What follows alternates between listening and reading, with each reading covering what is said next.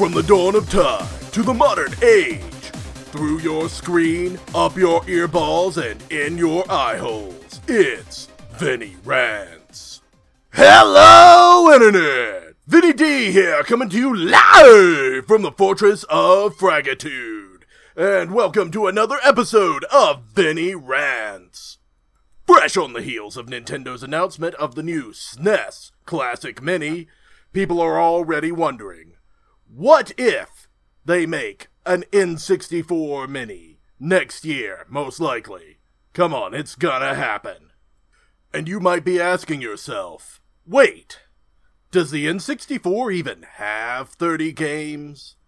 And clearly, it's more of a quality over quantity machine. But I assure you, I've got a fully fleshed out list here. So let's get started. Number 1!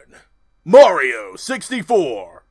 Because of course, you gotta have the Mario. In fact, do the Mario right now. I'll wait. Are you done? Well, number 2. The Legend of Zelda, Ocarina of Time. This is another duh entry. Gotta have Zelda, especially one of the most definitive titles in the entire series. Number 3, The Legend of Zelda, Majora's Mask.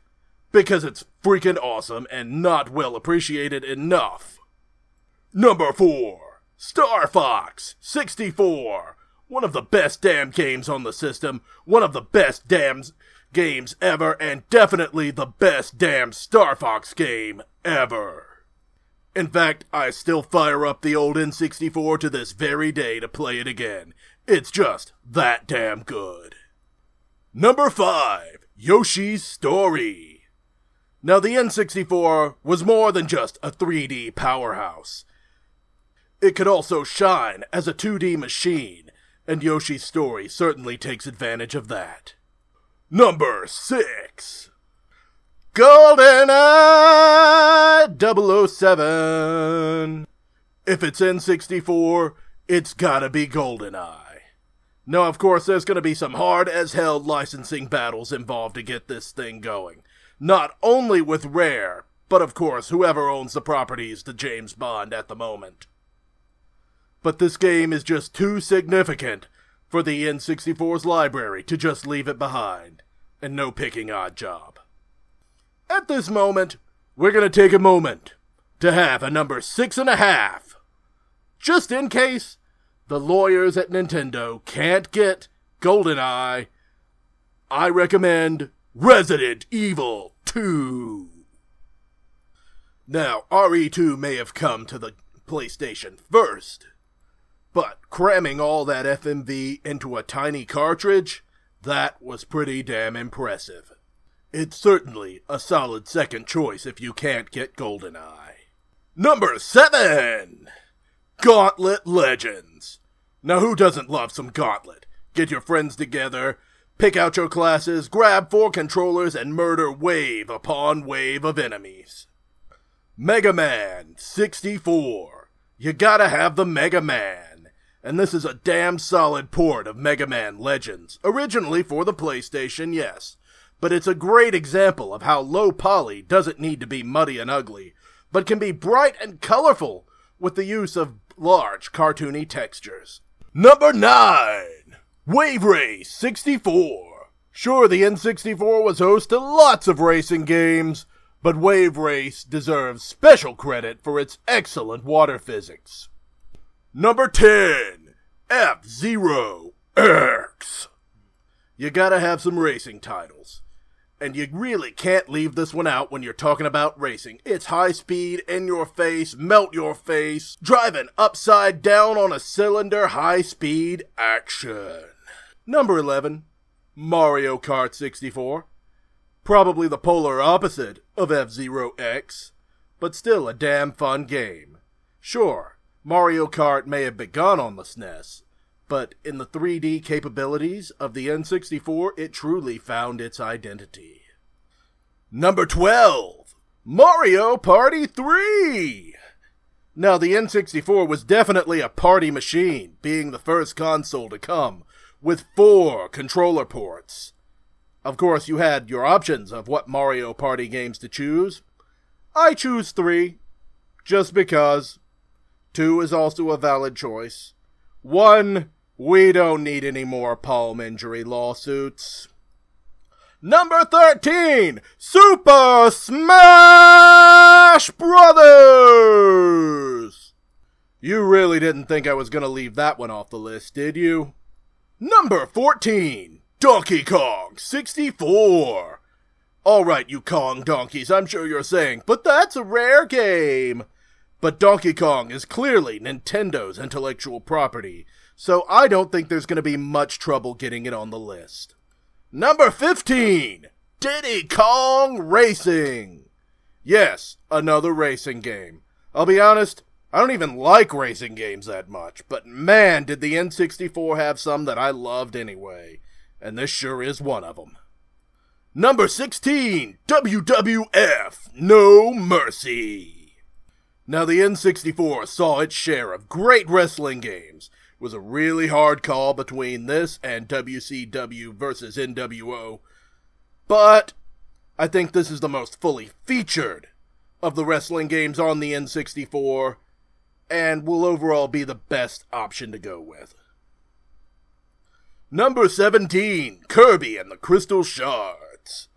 Yeah, you gotta have those mascot games. That's the only reason it's on the list. Kirby's a classic Nintendo mascot, and we gotta fill out the list. It's not a bad game either. Number 18, Mischief Makers. A great example of amazing 2D on the N64, a game not nearly appreciated enough.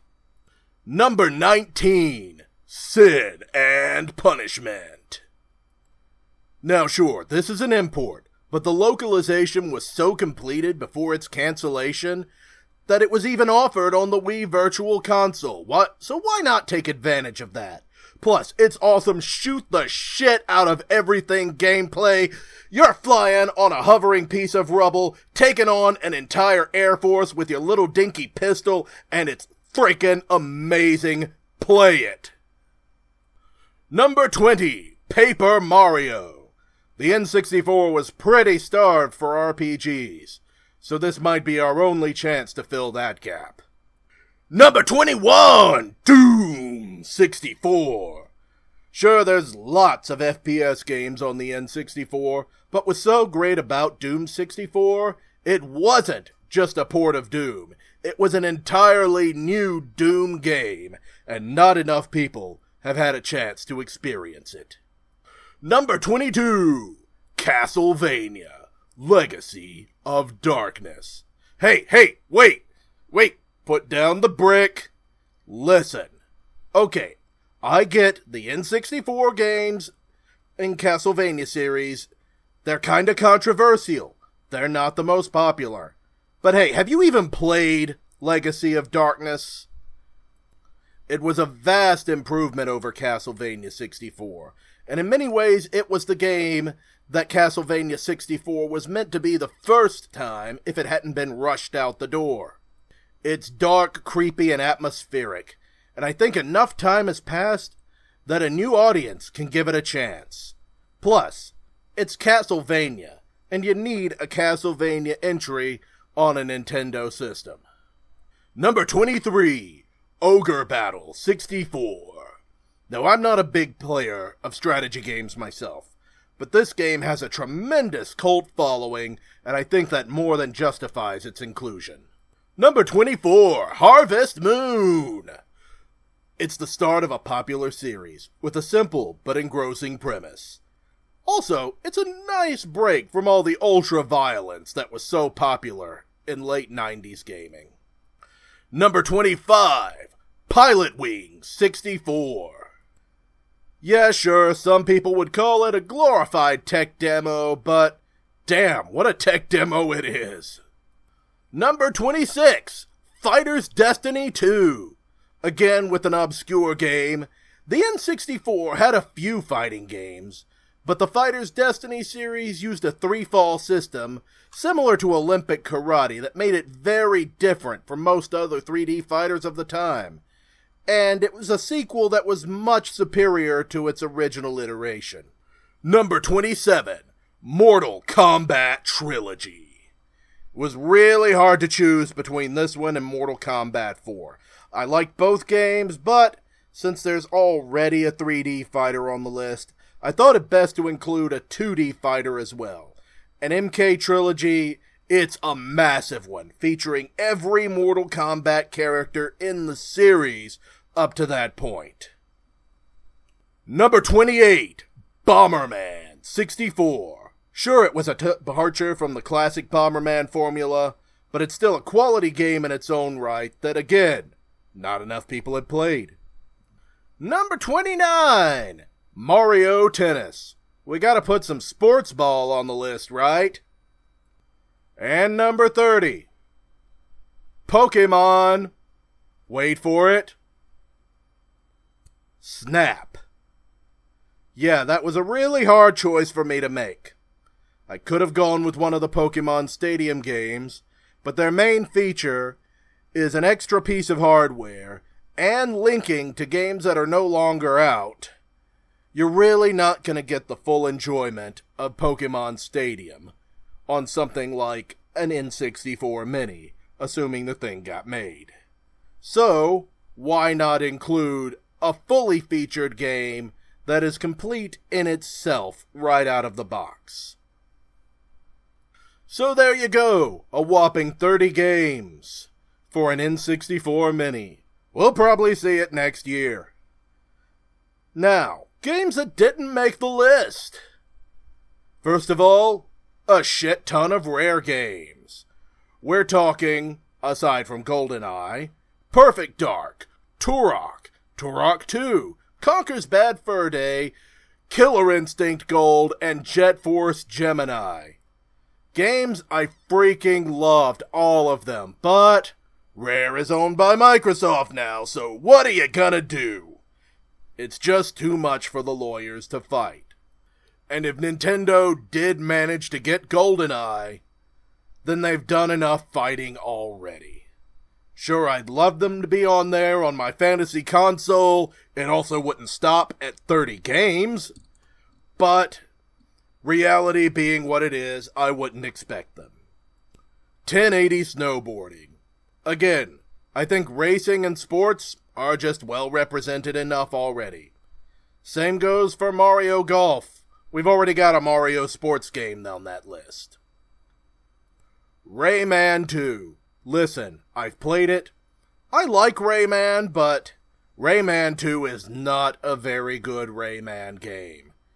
There are plenty of ports of it out there already. It's too damn difficult. The graphics are too dull and ugly for Rayman, and it's just not a good Rayman game, and not really a good game at all.